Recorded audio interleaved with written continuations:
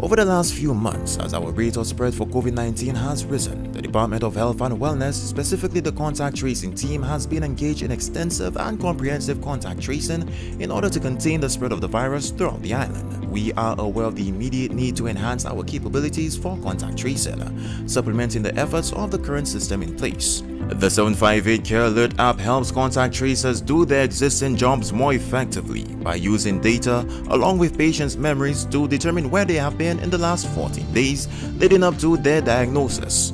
It's really simple, like downloading any other app. Head on to the Apple App Store or Google Play Store, search for 758 Care Alert and the app will appear. Then click Get Started. The app is now downloaded to your phone. Read and accept the licensing agreement you must accept in order to use the app. 758 Care Alert remembers the places you visit and saves them privately on your phone for 14 days.